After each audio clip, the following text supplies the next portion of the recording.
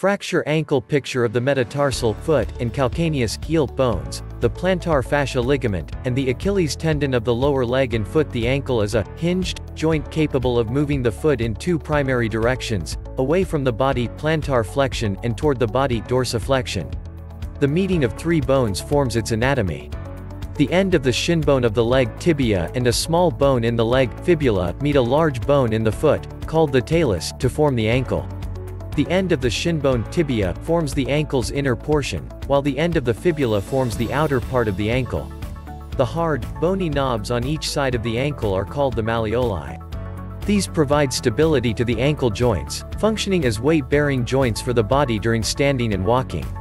Ligaments on each side of the ankle also provide stability by tightly strapping the outside of the ankle lateral malleolus with the lateral collateral ligaments and the inner portion of the ankle medial malleolus with the medial collateral ligaments. A fibrous joint capsule surrounds the ankle joint.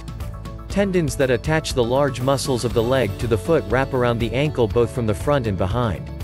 The large tendon, Achilles tendon, of the calf muscle passes behind the ankle and attaches to the heel's back. A large tendon of the leg muscle, posterior tibial tendon, passes behind the medial malleolus.